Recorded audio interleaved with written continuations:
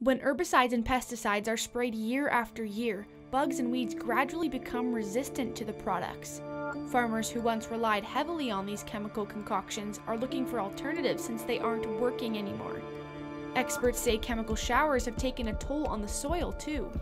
The catch is, can it still provide the level of service we require of it? And that's one of the bigger questions that somebody else is going to have to deal with. Andrew Manns grows flowers in and around where his vegetables grow to increase soil diversity. He is committed to an organic way of farming and is certified by a governing body. Manns admits doing things this way is more work. It's been an incredible learning curve, yeah.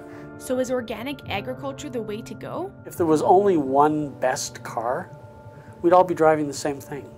I guess, do you understand the argument against genetic modification? No, I don't. I understand the emotional response. I understand very often the response is trendy, right? So it was very trendy to blame transgenesis, or blame global warming, or blame Trump, or what else. So just people very often do trendy things. And the trend is on the rise. Between 2016 and 2017, the Canadian organic market saw a 10% increase in demand, and 5,400 certified organic operations are now in Canada, taking up nearly 2 million acres of farmland. So, Canada believes GMOs are safe, but consumers still choose to buy organic foods. In my research, one word came up lots: glyphosate. It's the most widely used chemical in conventional agriculture. And when people choose to buy organic products in Canada, they're assured that their plate hasn't been sprayed with it. Glyphosate is the active ingredient in Monsanto's Roundup product. Monsanto also sells seeds developed to withstand Roundup. The fact that Monsanto sells both the seeds and Roundup starts to smell bad to people as well. The Netherlands, Russia, and Mexico are among a growing number of countries who have banned glyphosate.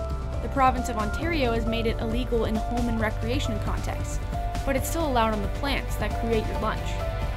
In 2017, Canada re-evaluated the regulations around glyphosate and concluded it's still safe. The Canadian Food Inspection Agency's examinations are based on data from the companies that sell glyphosate.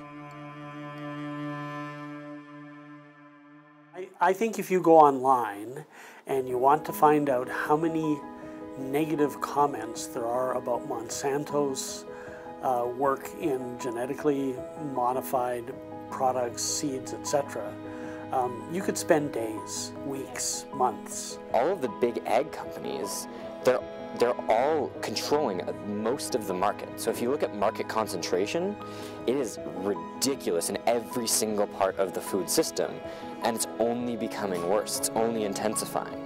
And so that market power means that these farmers and these consumers don't have a choice. So if you look at farm gate prices, which is the price that a farmer gets selling their product, they have steadily decreased. They are lower today than they were in the Great Depression. That's insane. The huge debate around GMOs is tainted by everybody that hates Monsanto.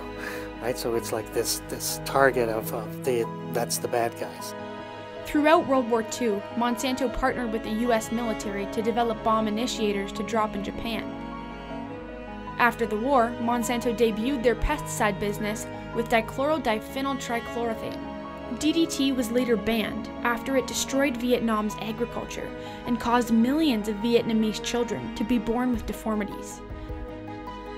Monsanto became the first company to successfully genetically modify a plant cell with glyphosate.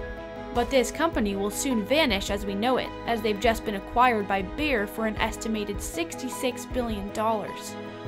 Upon 3 requests, Monsanto was unresponsive to an invitation to be interviewed for this story. So what's the big deal with Roundup? The concoction is still deemed safe for farmers to use, while others have found that the small amounts are adding up.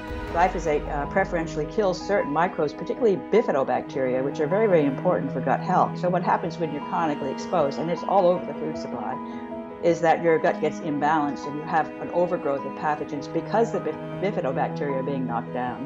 And that's what we're seeing. And in fact, many papers have been written linking low bifidobacteria and high Clostridia species to autism. Many papers on both of those, both low bifidobacteria and high Clostridia, linked to autism.